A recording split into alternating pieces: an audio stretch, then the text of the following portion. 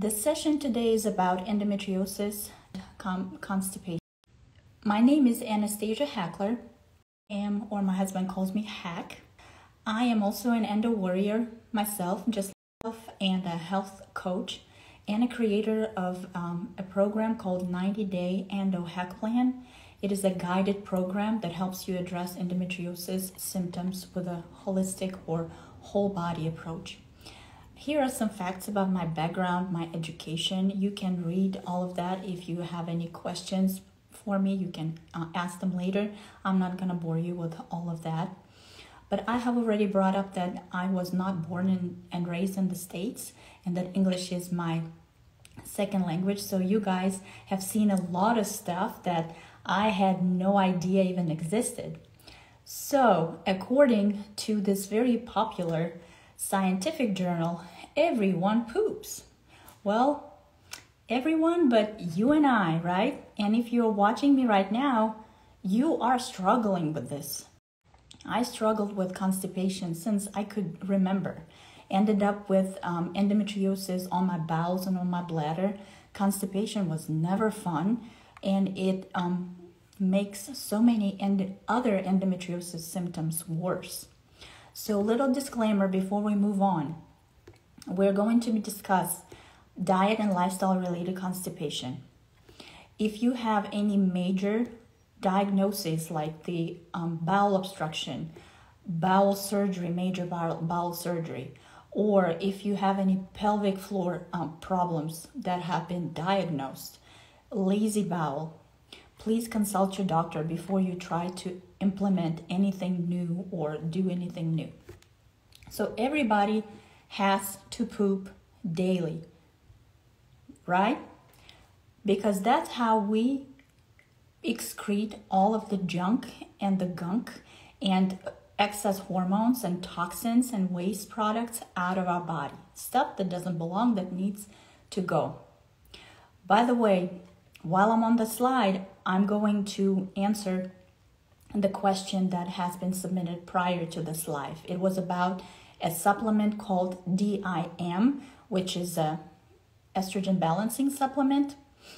The answer to that question is, if you do not have regular bowel movements, it is not recommended to take any hormonal balance supplements. Why? Because balancing, so that you understand, balancing is when the excess comes out. That's what balancing is, okay? So when it follows this green route, when it comes out either through urine or through poop, if it does not come out because you have constipation, it goes back to your system. It gets reabsorbed into your bloodstream. It gets recirculating and practically just poisoning your body. And the recirculation of hormones is a very important thing to consider if you have endometriosis, because you probably heard about estrogen, right? Estrogen dominance on an endometriosis journey. So estrogen gets excreted through poop or urine. And if you don't poop for 3 days, and if you don't produce enough urine for 3 days because you don't drink enough of water, so you have 3 days worth of extra estrogen floating in your body that is supposed to be out a long time ago. And as a result, we have too much estrogen in our. And when you take a hormone balancing supplement like DIM, what happens is it does what it's supposed to. It pushes that extra estrogen out, but it doesn't come out because you don't poop. So you start housing all this extra estrogen in your body, and you get all of these symptoms like bloat and trouble sleeping and memory problems.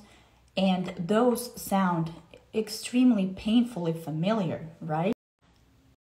Taking control of your bowel movements so that they become regular just by addressing water intake alone can resolve several of those issues. I've been there. I can attest to that. And I'm all for one solution for multiple issues as long as it is addressed naturally. It's done in an intuitive way with how your body works. That is what holistic approach is. And I know you're probably thinking, hold on, Anastasia, I thought that my constipation was caused by endometriosis, or did the initially constipation cause endometriosis, or was it the other way around? Well, in my opinion and from my experience, I can tell you that what came first, the chicken or the egg, the endometriosis or the constipation, that is what we're talking about. Nobody knows. And we can either sit here and think about and be in that loop of, okay, what was caused and by what, or we can start addressing something and see if anything changes. I started having constipation when I was a child, and we never drank enough water because water tasted horrible. Back then, we didn't have any bottled water, and we drank a lot of stuff that caused constipation, and I will be talking about it later on. So it got progressively worse, and at the age of 33, I was diagnosed with endometriosis stage 4 on my bowels and on my bladder. And while I was on my hunt, for holistic approach, and the doctor offered me an excision surgery that wouldn't be able to remove all of the endo tissue from my bowels, I was researching, and when I saw this estrogen dominance research and constipation, I started thinking about whether to get a surgery or not. And my thought process was the following.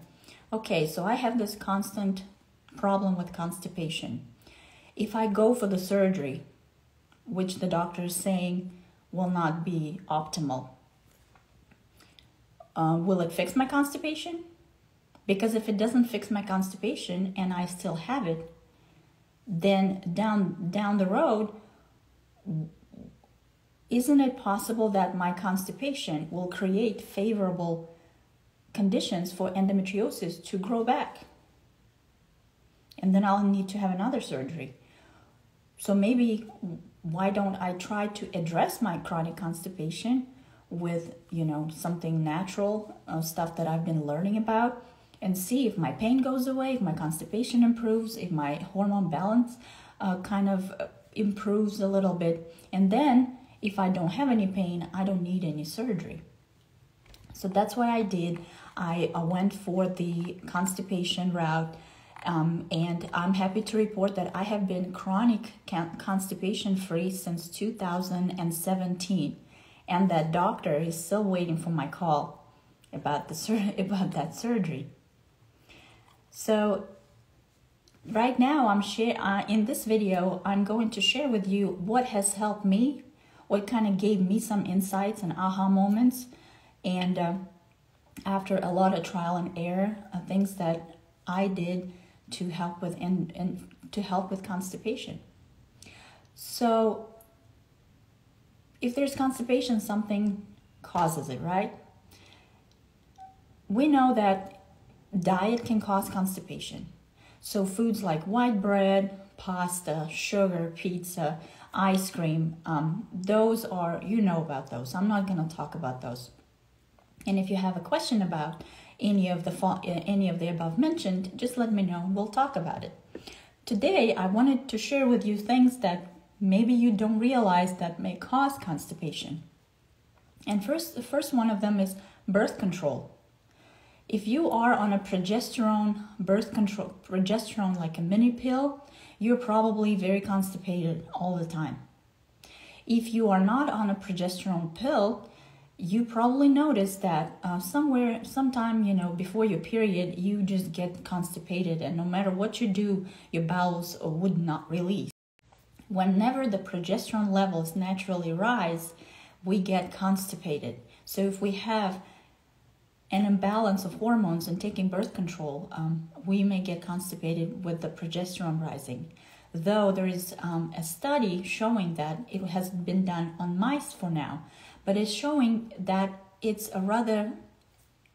estrogen rather than progesterone causes constipation. And oh my God, we have so much of estrogen, right? Another one is antihistamines or allergy medication. Did you know that there are studies showing that women that have endometriosis are more prone to having an allergy? It's a very interesting coincidence, but I started having allergies the year I got my period. And I had to take antihistamines or anti-allergy medications from the age of 14 till I was 36 when I figured out how to fix that. Another thing that can cause you to get constipated are supplements like calcium and iron. You probably know about the iron. Oh, that iron pill plugs you up like nothing else. When it comes to food, the trio of dehydration, alcohol, black tea, and coffee, they just lead to dehydration. And if you're not drinking more to compensate for what you're losing when you drink these kind of beverages, then your stool gets hard, it gets dry, and it's hard for your bowels to pass it, so you get constipated. And if you are one of those people that drink coffee and it makes them go, that's good for you. Coffee can produce a laxative effect, but if you get too much coffee, then you just dehydrate yourself even more. Caffeinated soda is a double whammy because it gives you a lot of sugar and also caffeine, and those two are not very good when it comes to constipation. Things like unripe green bananas can plug you up. Chocolate, both milk and dry and dark, and things like high protein diet. When I jumped on the endo healing train, I told myself, okay, I'm gonna be doing protein shakes every morning, and those protein shakes plugged me up because I was taking a lot and I was eating meat. So if you are constipated, track your protein intake. Maybe you're taking too much. There is a lot of protein in some, plant-based sources, and we need to track and make sure that we don't get too much. The same with high-fat diet. That's why when I see women with endo are being recommended the keto diet, I cringe, because high protein, high fat equals constipation, and it's not good for endometriosis. Another thing that may constipate you that you don't realize is too much fiber. You probably heard that, oh, constipation, need fiber, fiber, fiber. Everybody talks about fiber, but there is such thing as too much fiber if you're not drinking enough water with it. If you are on a plant-based diet, for example, 1 cup of chickpeas is 35 grams of fiber already. Your daily required value is like 30. So just by eating 1 cup of chickpeas, you met your daily requirement plus. So if you're eating something else and you consume a lot of fiber and you're not drinking enough of water, you will get constipated. Or if you, for example, never ate any fiber and then you eat a lot, in one go, that's not good either. Fiber needs to be introduced gradually. Another thing is white rice. And endometriosis warriors rely on white rice because it doesn't cause any food sensitivities. It's kind of gentle on the stomach. It's bland. If you have nausea, you want to eat it. Doctors recommend it. Like if you have diarrhea, doctors recommend it because it plugs you up. If you are struggling with constipation and you're basically crying on the toilet every time, now you know what else can contribute, and I'm not done yet. I'll show you some other cool stuff. But if this applies to you, if you can reduce things that contribute to your constipation, or just increase the water intake to counteract stuff like that. And sometimes water doesn't work, and I'll show you when and why. Because water is the most underestimated, but it's the most affordable way of relieving constipation. Why water? Because if you don't have water, your bowels will not move. They must have water. Dry colon does not move. And if you don't drink enough, your body still pulls water into the colon, but it draws it from different organs. And here you can see the water content of different organs in your body.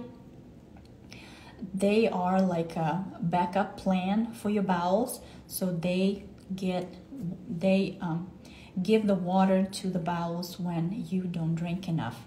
And what happens is, if your lymphatic system, you see it's 95% water, if your lymphatic system gets dehydrated because you don't drink enough, it gets sluggish, it gets slow, you get all of the nasty stuff like bloat and gas and weight gain that does not go away. You'll start having low energy, skin problems, joint problems, and staying sick longer, because lymphatic system is your immune system. It carries all of the cellular waste, it carries all of the bacteria and viruses, the waste from those, toxins, and it needs to come out. So if it doesn't, you get all the problems. And since it's part of immune system, you get sick longer and you get sick more often. So if that's the case with you, you may have a very slow lymphatic system. In my program, we work a lot with lymphatic system. Other organs can also be affected. So you can get dry skin, dry hair. And very important one is blood. When the blood gets thick because you don't drink enough water, it carries oxygen to your organs, but it does it slowly. So you get things like fatigue, you get heart problems, you get stress. And if you are dehydrated while you are on your period, you will get even more painful cramps and more discomfort.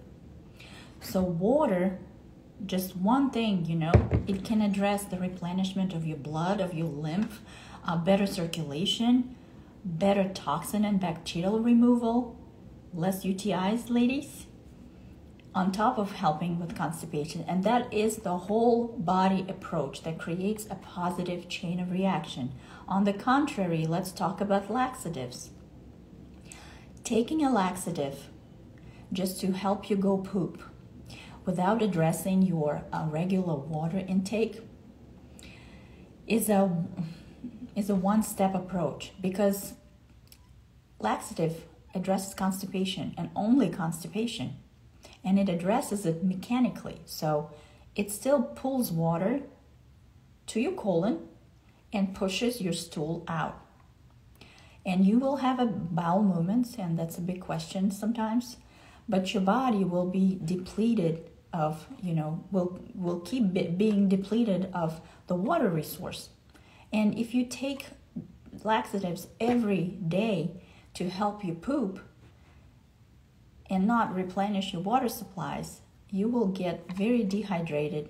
And taking laxatives very often also can create a lazy bowel syndrome. Your bowels will stop just pooping on its own. Don't get me wrong, sometimes we need that laxative, especially if we just had a surgery, or if you're in a situation that I was in very, very often, when you don't go for several days and then you kind of get that urge and you go and you sit on the bathroom and and you strain and you strain and you know that it's coming, but it's painful, and you realize that whatever is coming is like 5 times bigger than your anus.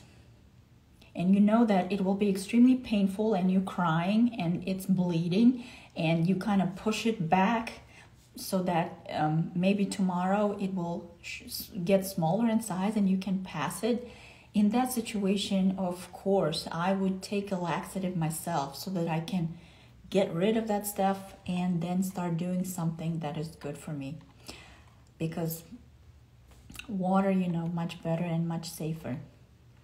Another question that I got, and I have an answer, I tried to answer it, and it's a long answer, but I drink a lot of water every day, and still nothing.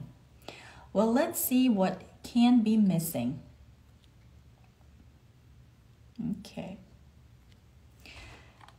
So there are factors that do impact the effectiveness of water for the chronic constipation relief.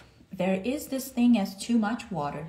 What happens is when you drink too much water, you lose potassium, and the potassium deficiency makes your stool dry and hard. And that stool is hard to move down the line. So everybody has different water intake requirements. It's based on, all kinds of different factors. The general guidance is 64 ounces. So 64 ounces is minimum. You can also look at your urine color and see in the toilet if you are dehydrated or not, or if you are overhydrating yourself. Like if your urine is constantly clear, it means that you're drinking way more than you need and you're losing nutrients. So very pale yellow is the best. Everything else is kind of a sign of dehydration, but then you don't have the problem of you don't have that problem that I'm drinking a lot of water and nothing. It's not too much water anymore. If you don't want to play a guessing game and see, okay, am I dehydrated? Am I hydrated? You can use, I like using all kinds of different strips that you can check your urine with. And besides dehydration level, they can tell you all kinds of other parameters that are pretty cool to just see what your health is doing. But track your water intake. I know I hear it a lot that, I drink a lot of water and I cannot poop. Well, ladies, if estrogen causes memory problems, and we all have memory problems, sometimes I don't remember what I ate for lunch yesterday. And very often when I think that I drank enough, it is way far from the truth, because when I start tracking, I'm like, oh my God, I thought I drank a lot, but apparently I did not. There are so many different apps out there that are free that you can use to track your water consumption, and you will see whether you drink enough, too much, or not enough. Because it applies, the constipation and water, they help each other only if you drink water every single day. Another thing that can impact the effectiveness of water when it comes to constipation is what foods do you usually eat? Do you eat foods that take longer to digest? For example, here I gave you some examples of red meat, nuts, and cheese. It takes 4 to 5 hours for that to digest. Chicken, beans, chickpeas, 2 to 3 hours. So if you're always using foods that take long to digest and you are drinking cold water or any kind of beverage with that, it solidifies the fats. It helps, it makes those foods stay in your stomach longer. And what happens is you get constipated because the size of your stomach, when it's stretched, it's around 1 quart or 1 liter.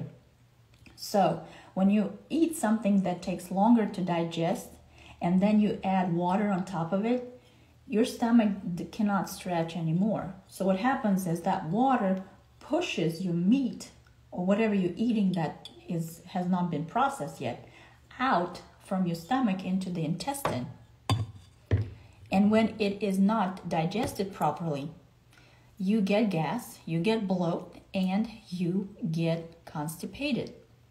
And I know it is so hard to change our habits because we have been conditioned for so many years to drink with food, to drink before food, to drink after food. If you go to a restaurant, you get drink order before your food comes, and then you get your food and you keep getting refills And then by the time you get to the car, your food will already be in your small intestine when it needs to stay in your stomach for a couple of even 3 or 4 hours longer. So try to avoid drinking while you are eating. That way, let the food soak up all the gastric juices so that it can get broken down and you don't get constipated. I love drinking warm water, and changing the temperature of the water has turned my healthy journey upside down. I loved the effect of the temperature of the water because it prepares your stomach for food. Like I drink my tolerably warm water before meals, so it prepares the stomach for food. It helps break down the food faster. It soothes your stomach and relaxes it so that it's ready to receive that food.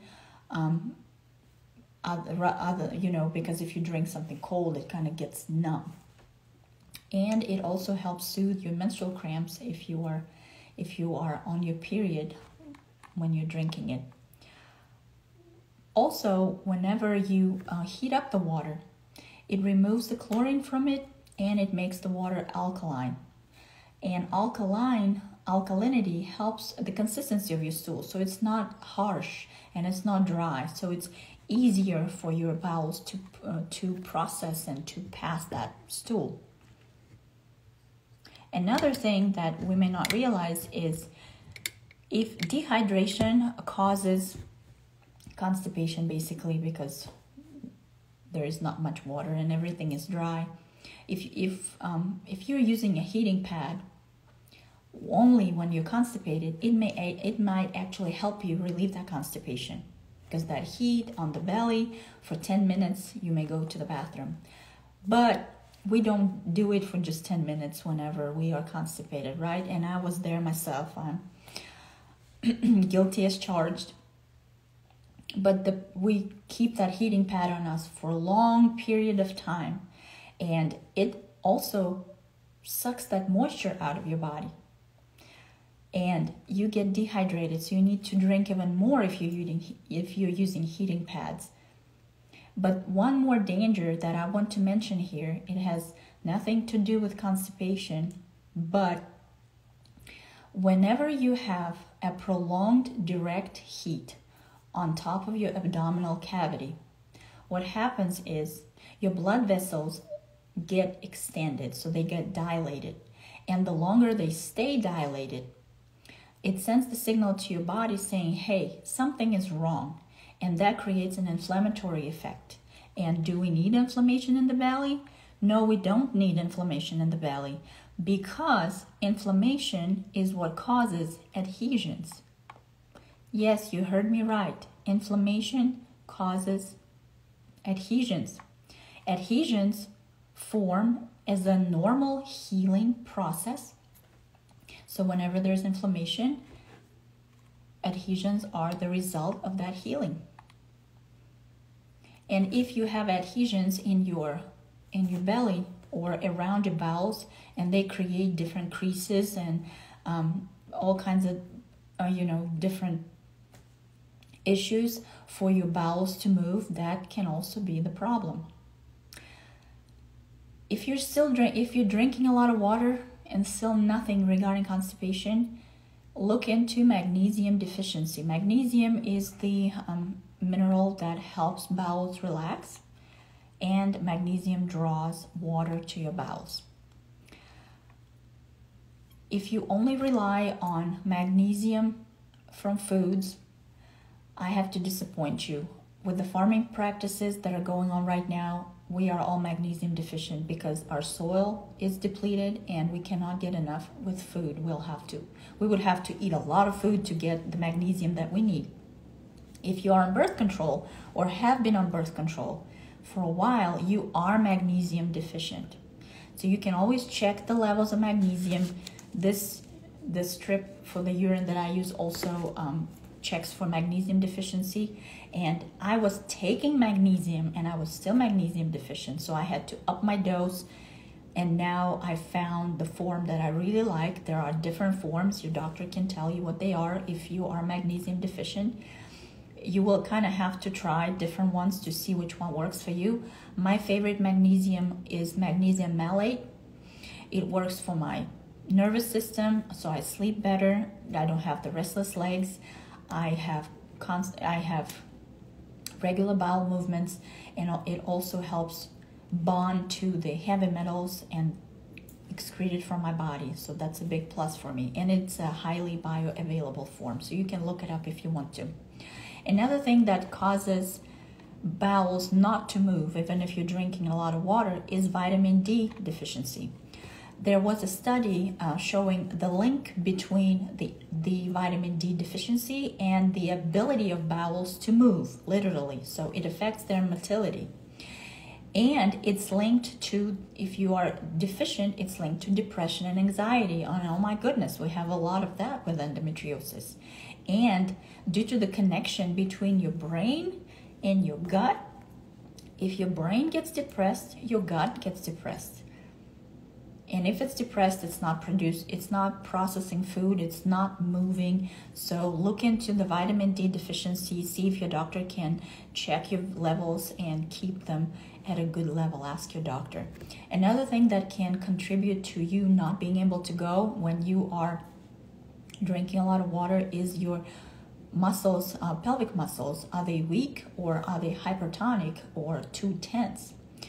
If you have been straining for a long time, and if you had a baby, or if you had any kind of pelvic surgery, you are probably dealing with weak pelvic muscles, and it's just hard for them to contract, to move your bowels, even if you drink a lot of water. If you have fibroids or endometriosis, your muscles can be too tense. So for you to go, they need to relax. So it's like they hold poop hostage. A pelvic specialist, pelvic floor specialist, can advise you on whether yours are weak or hypertonic, or you can try different exercises. This is very easy to fix with different exercises. In my program, we do, just as a preventative measure, different pelvic muscle exercises, and it seems to help ladies with the constipation. Another thing, are you drinking enough water for the season? So if it's cold outside and it's so hot inside from all the heaters running, you need to drink more than what you're drinking. If it's hot outside and you sweat a lot, you need to drink again more. So if you see if you are taking this into consideration when you think that you drink a lot. Your period, during your period, your hormones fluctuate. They're all over the place. And when they fluctuate, it makes you thirsty. So you probably notice that when you are on your period or close to your period, you kind of get that constant thirst. So drink more when you're on your period, or you'll end up with even more cramps and pain. Another thing that needs to be taken into consideration is consistency. Remember that chart with the percentage of water in different organs? Well, consistency matters, because if you don't drink enough, your body will pull water from somewhere else, and then you all of a sudden start drinking and expect it to work, but your body kind of has to repay all of those organs first that had given the water before. So if you are not consistent, if you drink a gallon today and nothing for 3 days, it's not going to make you poop. You need to be consistent. So the last two are stress. It doesn't matter how much you drink. It doesn't matter what supplements you take. You may even have laxatives by gallons. If you are stressed, it will be extremely hard for you to poop. So stress management and addressing stress and how you react to stress is very, very, very important. If you need help with that, if you don't know how to even approach that, or you don't even understand where stress is coming from, I have a 3-day workshop that can help you answer all those questions with my feedback as a coach. The last thing is interesting because I bet you never even thought about that, but check your cabinets. Do you have anything that has hyaluronic acid in it, whether it's creams, supplements, or those fancy collagen powders? Hyaluronic acid is very good for joints. That's why some endometriosis warriors take it for joint pain. It's good for your skin, it's good for your hair, it makes everything plump and nice and supple. But hyaluronic acid is extremely thirsty. For it to work, it needs to pull water towards it, and it can hold almost 1,000 times its weight in water. To help you understand that better, if you take one chia seed, and just a little bit chia seed, but if you put it in water, it will swell, it will increase in size, and that's what hyaluronic acid does. It does not produce water, but it needs water to work, so it will pull water from the inside, from your body. So when I tried the collagen powder, I couldn't understand why I was constipated. I thought, okay, well, maybe it's the protein again. But then I realized that no, it's the protein and hyaluronic acid and me not drinking enough water. So that's kind of like all at once. So look at all these factors and see if one or a combination of those apply to you, just to understand why you don't go to the bathroom regularly, even though you're drinking a lot of water. Another question that I received about water is, do you use a water filter or add minerals to your water? That is a good question. Yes, I prefer using filtered water rather than tap water. Toxins around us and toxins on an endometriosis journey is a whole new story. Let me know if you'd like a live on that. I like using a PUR carbon filter, either like a faucet filter or and I don't use minerals. I don't add minerals to my water, not anymore. I used to use like coral powder for the minerals, but I felt like that kept me constipated, so I stopped. And now I'm adding things that are whole foods, like organic lemon, organic lime, apple cider vinegar, for the purpose of minerals, vitamins, and enzymes combined. And when I travel, I take liquid oxygen with me so that I can purify and kind of freshen up the water that I cannot control the quality of when I'm on the go. Okay, so besides everything that was mentioned, there was a lot of kind of hidden solutions. There are other things that can help you relieve constipation, but today we're focusing on water. And if you just add water consistently to your endometriosis routine, you might even realize that you don't need anything else. But if you're like me and you're thinking, okay, sure, but the thing that she did not share today will probably be the one that will help me the most. No, it won't. If you don't address your consistent water intake, nothing will matter. You can find the best, magnesium and supplement, and you can be vitamin. Like if you have no vitamin deficiency, but if you don't consume water, you will not address your constipation, no matter what you do. Wow, that was a lot of information. Thank you so much for hanging in there with me. I hope this information was helpful. I hope it was easy to understand. Give me your feedback. I would like to listen to your feedback. But to sum it up, constipation needs a whole body approach because it affects your whole body, just like endo does. They're like Twinkies, But it all requires consistency. So whatever tool you use and choose, you need to be consistent with it. Because if you want to be regular, you have to do things regularly.